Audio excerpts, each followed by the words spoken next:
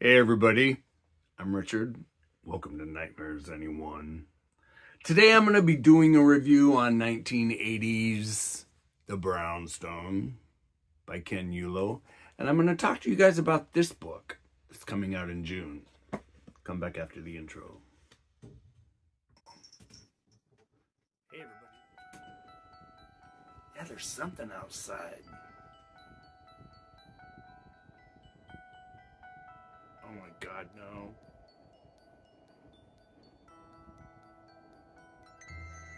What in the hell is that? Would you guys like to be scared? Welcome to Nightmares, anyone?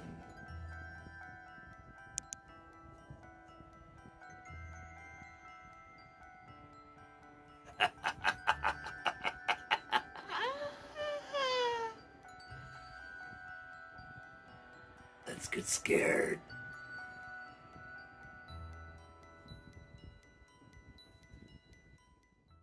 Hey everybody, welcome back. I'm drinking hot coffee out of my Jack Skellington mug, so hang on, I'm gonna take a sip.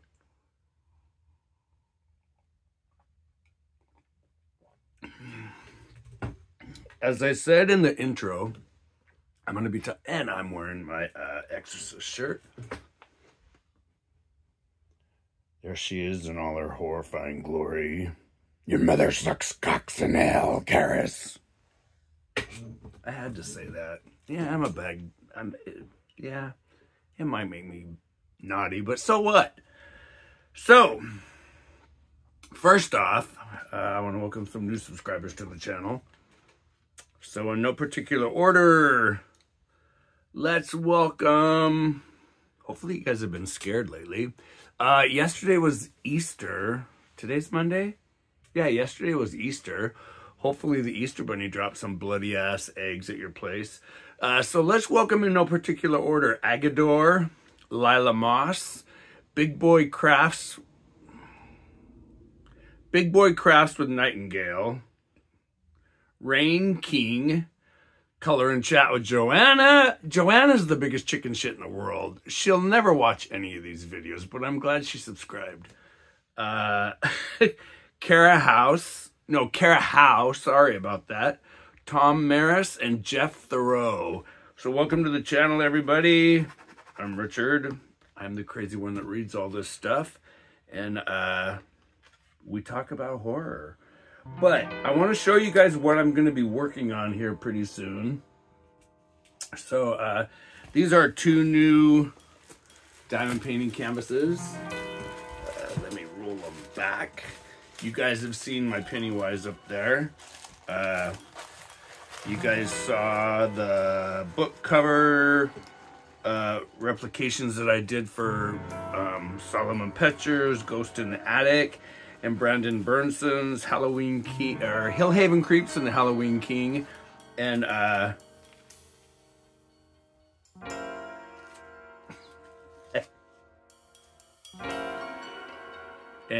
Purgatory.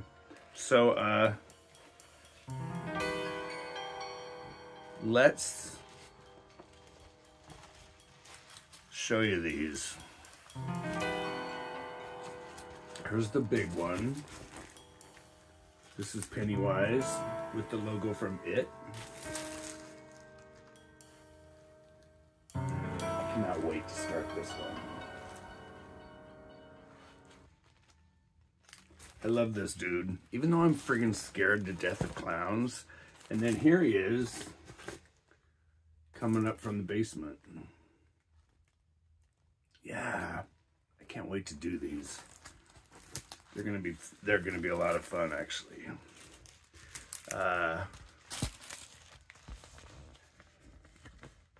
Yeah.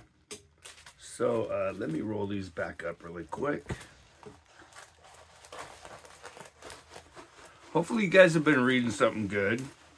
I'm reading 3 books right now. I'm physically reading 2 books, and then I'm listening to 2 books.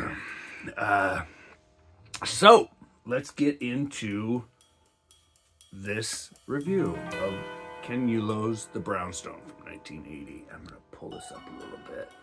So I'm going to pop my glasses on really quick and read the back.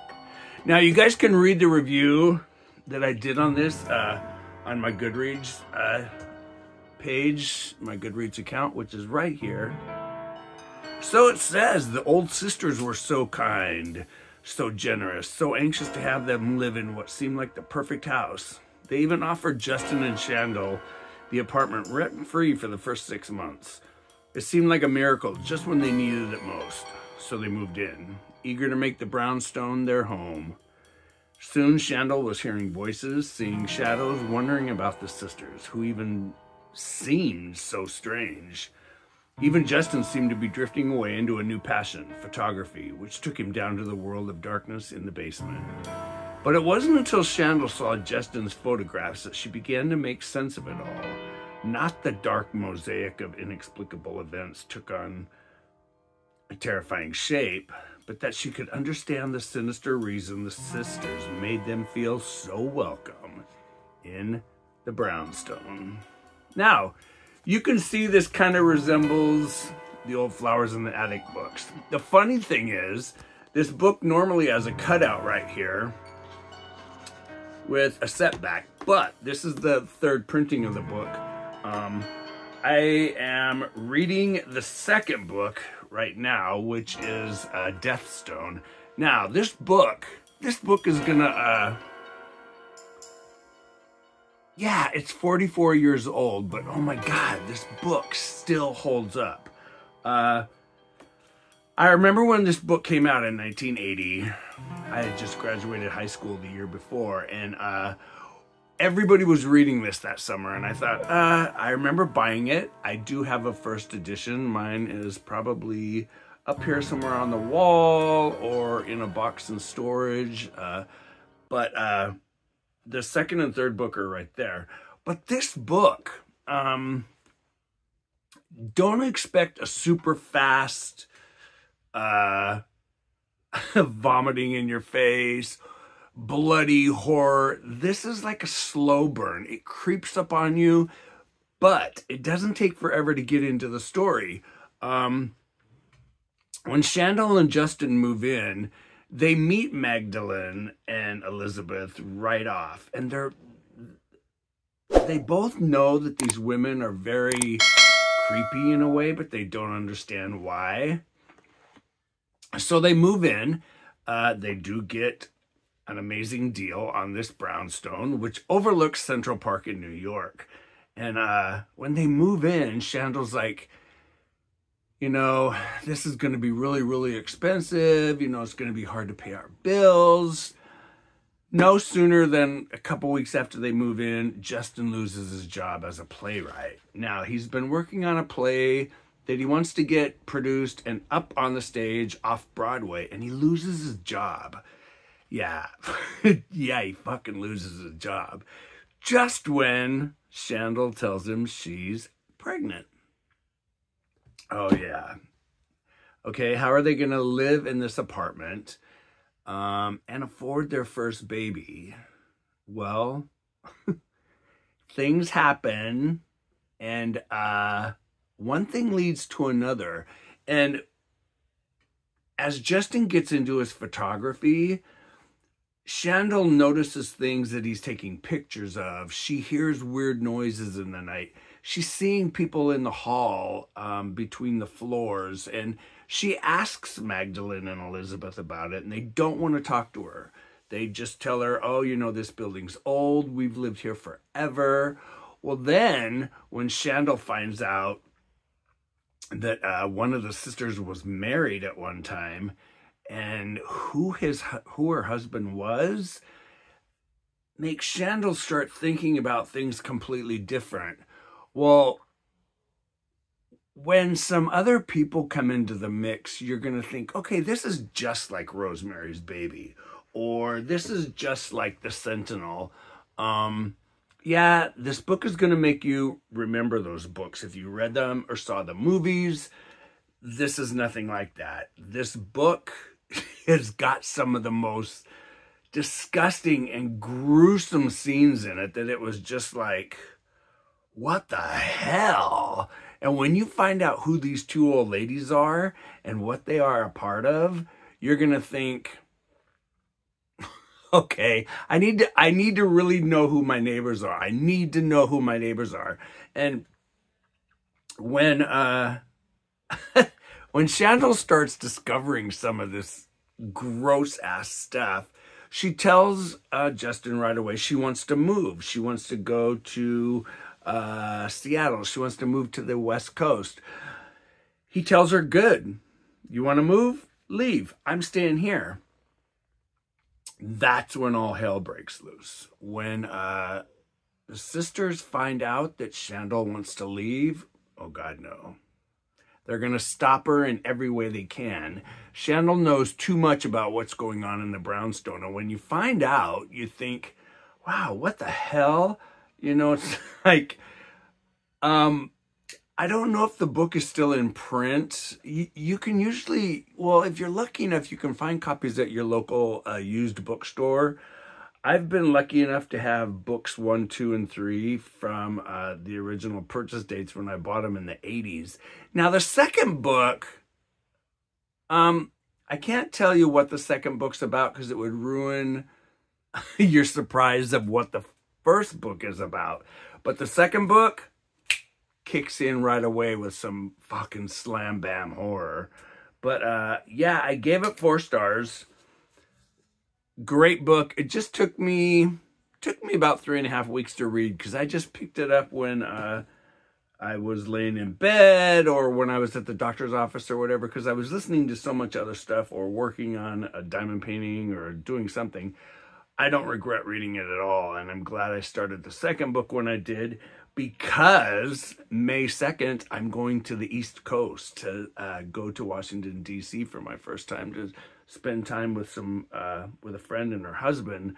And hopefully I'm going to be able to go up to New York, to Queens, and meet Adriana. Adriana, I know you're watching this video, but everybody knows who Adriana is. She's the one that lives in Queens, and she took pictures of the Sentinel house for me, the Sentinel Brownstone, and I'll pop one of those pictures up right here. Yeah, she sent me these pictures, and I was just like, oh my God. But it's been almost 5 years since Adriana and I came to become friends through this and my previous channel, and I really hope I get a chance to meet her while I'm there. But pick up the Brownstone. It's a very disturbing and very creepy book, but I really don't think you'll regret it. Now, the other book I'm going to talk about doesn't come out till June. However, I was lucky enough, Glenn Rolfe wrote a phenomenal book in 2020 called Until Summer Comes Around. I gave it a 5-star. It was one of the best coming-of-age vampire novels, oh my God, I've ever read. In fact, it made me cry. It was just the most beautiful tale of a young boy who falls in love with a girl one summer in Maine at the beach. And the story was just so good. So about a week ago, this came in the mail. And Glenn had told me that he was writing a sequel. He told me he was going to shoot me out a copy. And he did. And it came. And I'm going to read to you. Well, I don't want... Well, I'll read you the back. It doesn't really tell you anything about the first book. But he wrote on the inside, he said, Richard, not sure this one will make you cry, but I hope you enjoy the ride. Welcome back to the beach. Glenn Rolfe. And this is When the Night Falls. Yeah. This comes out in June. And if you have... comes out June 11th of this year. If you have read the first one, Until Summer Comes Around, you are not going to want to miss this one. Now, as you can tell, I'm almost halfway through it. It is... no, it's not even 300 pages. 233 pages. It's from, God, I know this company's name. Oh my God, I'm having just a stupid brain fart. Flame Tree Press. My God, how could I not remember it? There's the logo right there. But it says on the back. Well, I'll tell you all that when I get to the review. But this should be my next review. And like I said, pick up a copy of the Brownstone. It's a good horror novel.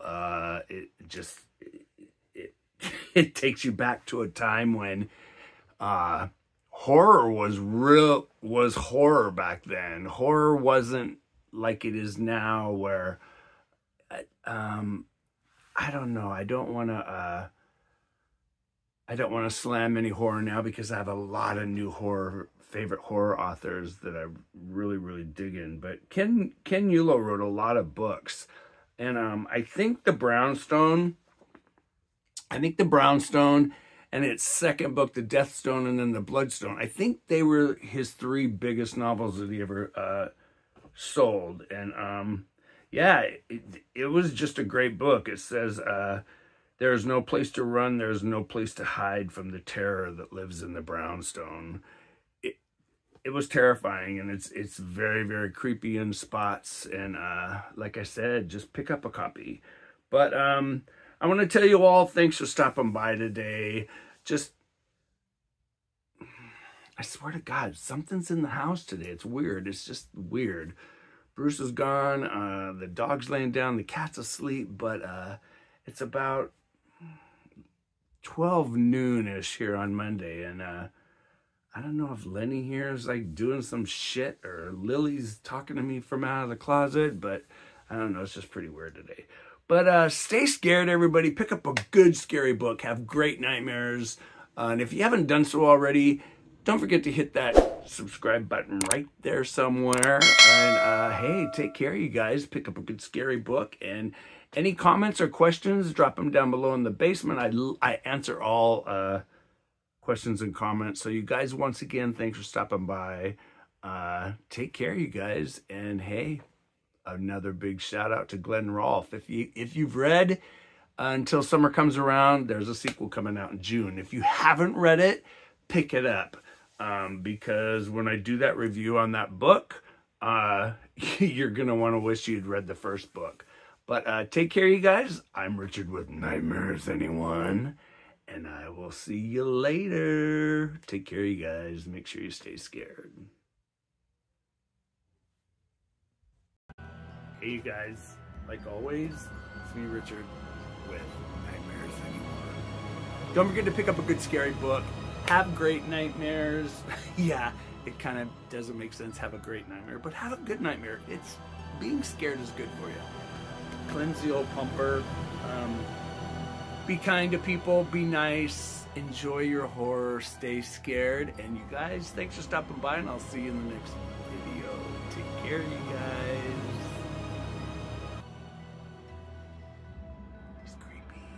He's very creepy. Yeah, he's creepy. I did a huge diamond painting of Sam. Maybe I'll give it away one day on this channel.